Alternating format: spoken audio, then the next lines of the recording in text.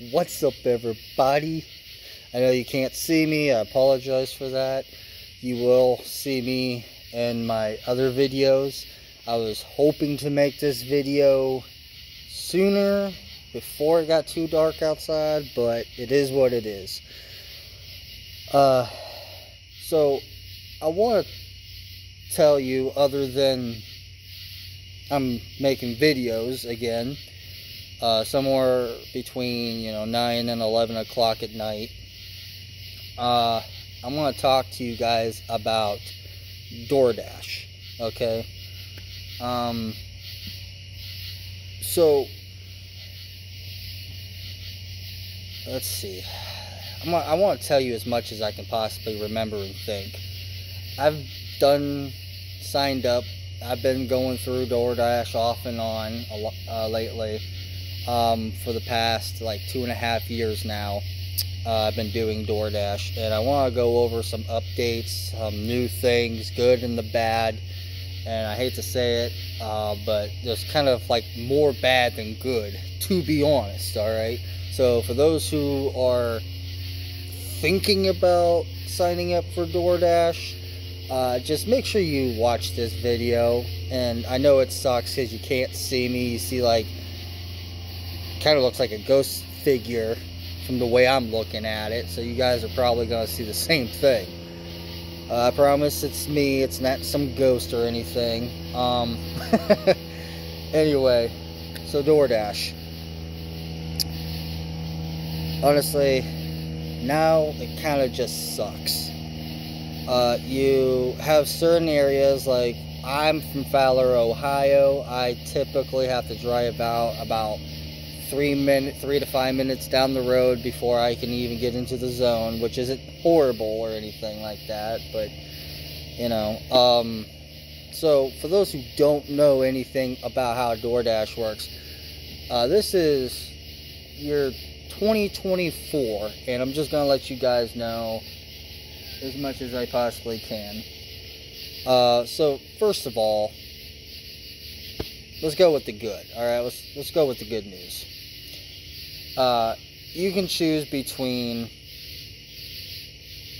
taking orders just by the order, and what that means is before you even start the dash, it'll ask you, do you want to get paid by the order or do you want to get paid by the time?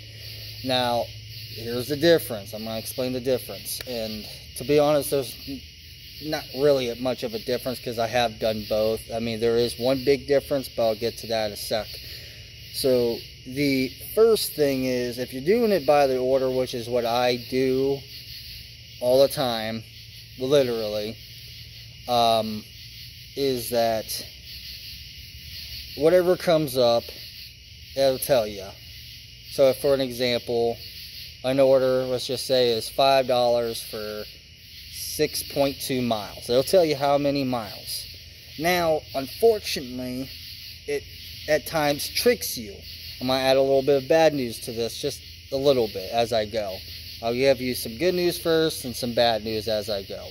So, what this means is that when you go and pick up an order, usually that 6.2 miles is supposed to be like kind of divided in half. So therefore, you take like a mile or two or whatever to get to the store, pick up the order, and then the remainder should be just what it takes to get to the home. So let's just say it took you, I guess 2.2 miles. All right, 2.2 miles to get to the store. So therefore, it should only take you 4 miles, an extra 4 miles to even get to the house to deliver the food or the groceries, okay?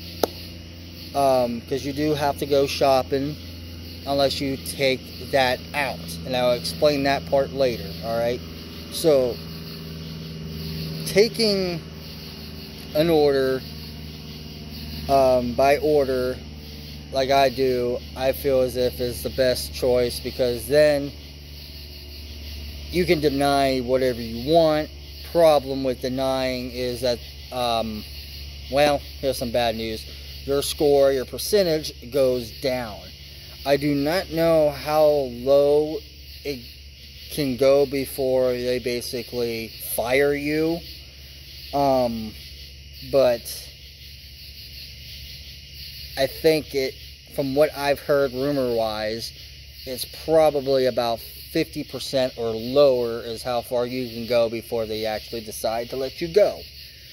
So, try not to get carried away in declining, and a lot of times they will give you bullshit orders.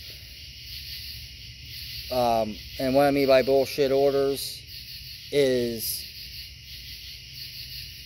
you will have an order that will say $3 is what you'll get for this dash, okay, and it'll be for 13.3 miles. And I'm talking about this because it happened recently. So, just letting you guys know, it can happen and it sucks. Especially if you're driving a gas hog. I wouldn't recommend driving a pickup truck or a heavy-duty vehicle that's going to suck down fuel. I have a small car, Toyota, 4-door, and I'm not sure how many gallons by the mile or whatever it goes by, but all I know is all I can tell you is I could pretty much fill up my car and it'll last me like basically 12 hours before I go from full to a quarter of a tank, which is really freaking good just driving around all day. Anyway, that's just a suggestion. Make sure you have a reliable vehicle, a car more specifically, something that's not going to suck down gas. Because if you have a truck or something of that sort, maybe a Jeep that only does like maybe like, I don't know, 12 to 15 miles by a gallon, that's not going to get you too far. You're honestly going to be losing more money than you'll be making, so that's really not worth it if you got a truck or a Jeep, something heavy. Anyway, DoorDash does pay you by the order, and it does pay you for whenever you're done dashing. So here is some bad news, okay? You do not actually get to choose when you will dash until you become a platinum level member of DoorDash.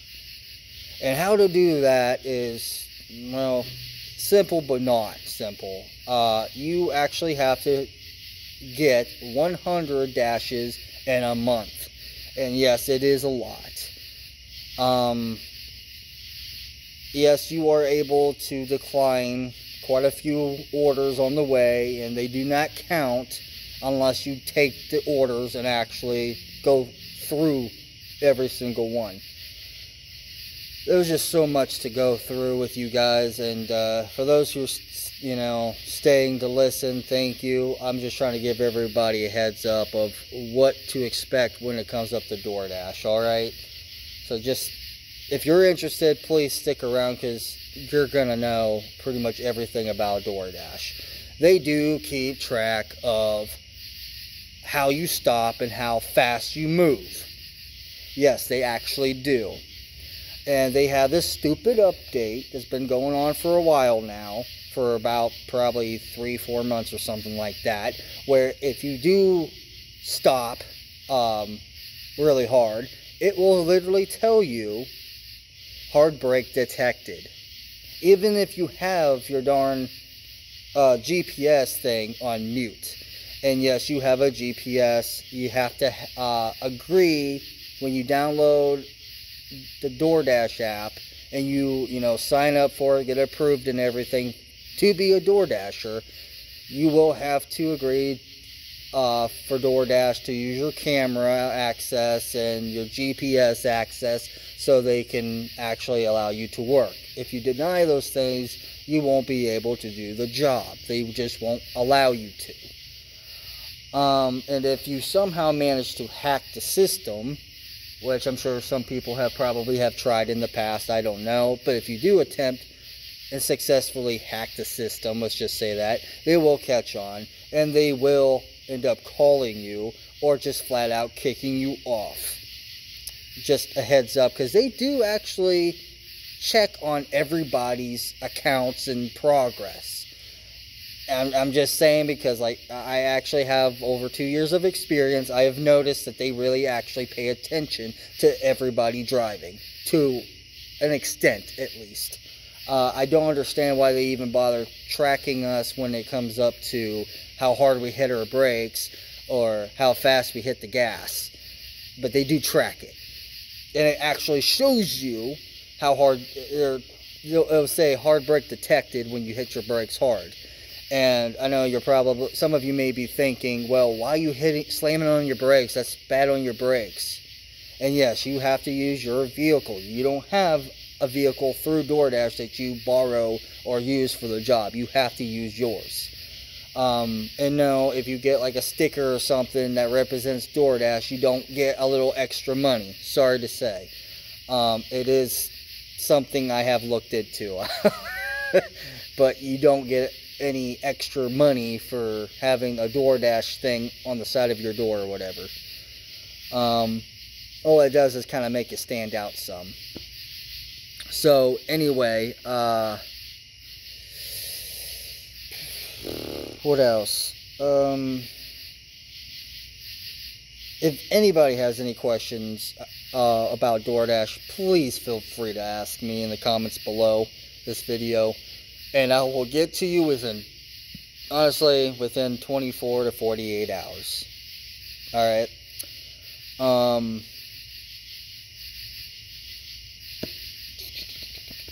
trying to think, guys. I'm sorry. Oh, yeah. Earned by time. DoorDash does pay $12.50 by the hour. Now, I'm going to tell you something that's crappy, alright? Because I have done this before. Before getting platinum level to where you can actually dash whenever you want. It doesn't matter if the area is dead or not. You can just dash. I don't know why DoorDash advertises you can dash whenever, because that's actually not true. When you first start out, you actually have to choose certain time frames that they give to you, allow you to choose from. So for an example, you're going to be left with times that people don't take. Or here's some advice, okay? Here's really strong advice if you're starting out DoorDash. Please check ahead of time. It gives you like a week advance, meaning you'll have like a whole week schedule that you get to check into when you go to schedule your time frames. So let's just say today is Sunday. So if I wasn't a platinum level dasher, I would have to, if I was like a silver or gold, I think it is silver or gold dasher, I would have to choose. I would have to go all the way out like 4 or 5 days ahead of time just to be able to, select pretty much any time I want. And that's what people, I don't think, ever pay attention to, because back when I had to choose times, I always had to do that. I'd always have to go out further in the week. So for an example, today's Sunday. I'd have to look at like Thursday, Friday, Saturday, and then, the following Sunday.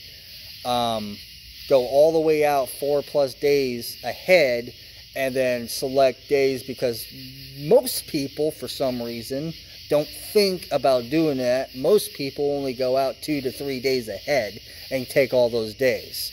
So, I mean, just some advice, alright? Just go out ahead of time. Choose your times, because a lot of people, for some reason, either don't know that they could do that, or they don't care to do it. Either way, there's some advice. But the thing by the hour, I strongly advise you not to freaking do, because what I experienced is pretty horrible.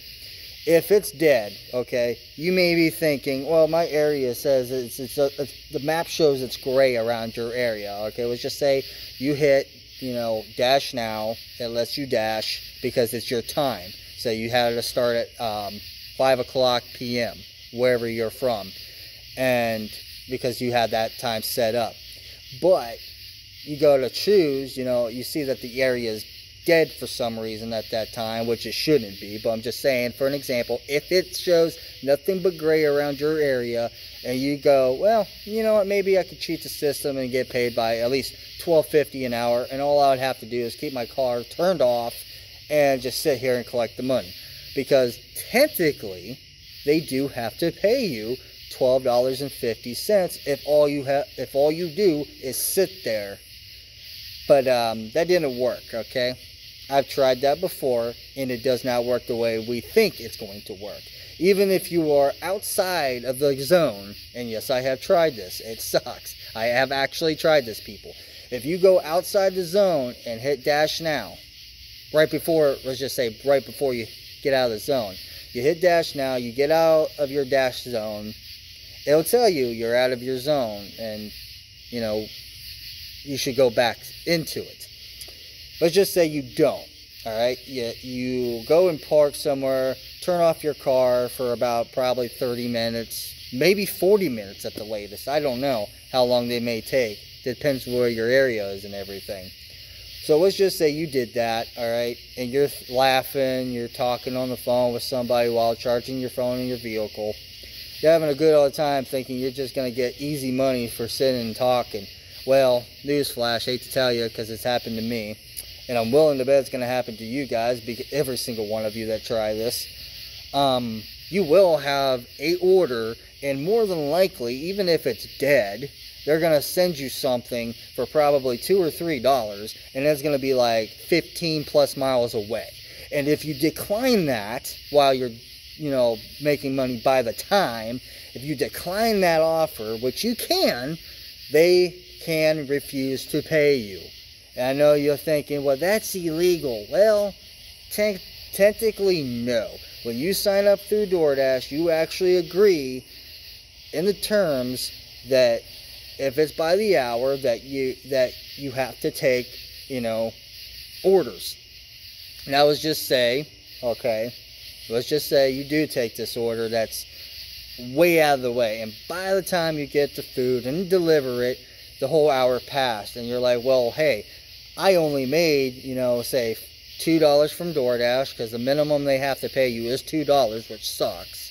That's the bad news for every order, not just by the time, but by the order per order if you do that instead of the time frame thing. So if you are actually doing it by the orders, DoorDash has to pay you at least a minimum of $2 if you do not get a tip. Sometimes they give you $2.25. It all kind of depends on the order itself, okay? But they're not required to pay any less than, they cannot pay you any less than $2. That's basically their contract deal with you. Or it's not a contract, but it's an agreement form thing. Because you're basically your own man or woman, your own private business person, whatever. I don't know how to explain that. I'm sorry. I know that kind of came out wrong and stupid. Forgive me. Anyway, like I was saying, if you do dash by the time and you only have you only made $4 within that hour, okay, DoorDash will have to pay you the rest to make up for that. Besides your tip, you keep your tip. So let's just say you got the $2 from DoorDash, and between the time it took for you to get an order and the time it took you to pick it up and deliver it, that took up a little over an hour between all that stuff. All right, so you will end up getting the extra $10.50 that they owe you, and you keep your $2 tip from the customer. That's how that works, okay? But don't think that you're going to get away with getting out of your zone or sitting at your house because you usually don't get anything when you're on, when you're dashing per per order.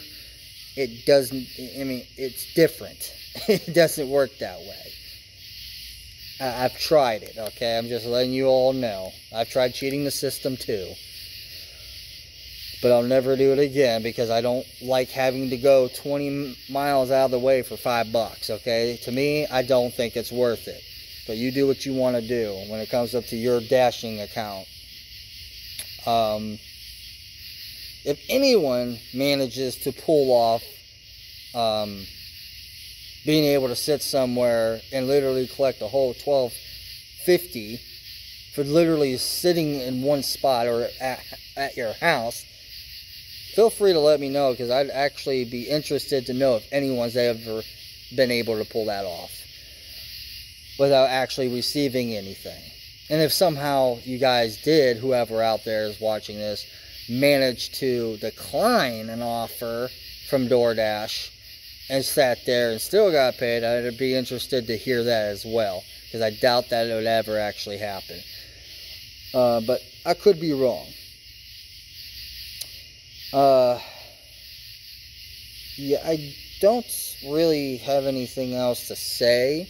So like I said before, just let me know in the comments below if you have any questions. I'm sorry this video took so long, but I just needed to get the word out there about DoorDash. I mean, I'm sure there's things I forgot to mention. I'm trying to think real quick. Honestly, for those who are wondering, is DoorDash actually worth it? No. I have to say it's not. Because there's so many dashers already that have, people that have already signed up, and they take so many, hours and stuff of their own. It's really not worth it, especially when you first start out. Because really, you don't make a decent amount of money until you move up in rank. And from my understanding, you have to have at least about 85% acceptance rate, meaning honestly, it's 85% of the time you accept orders. I believe it's at least 85 to 100% acceptance rate that you must have in order to actually take a catering order. If you have less than 85%, I got a little spooked. I had a cat behind me. That was stupid. Hi, kitty. Yeah, I said kitty. I'm just out there. I don't care. I don't really care for editing things out and stuff. I'm just out there. I like to just say whatever. Yeah. That's all I got, guys, honestly. I don't even remember what I was saying, unfortunately. Oh, well, thanks for watching. If you have any questions, please just ask me in the comments below. I'm going to be playing some Roblox. If there's any game suggestions you guys have, you want me to try out, please let me know also in the comments below. Thanks so much. Peace.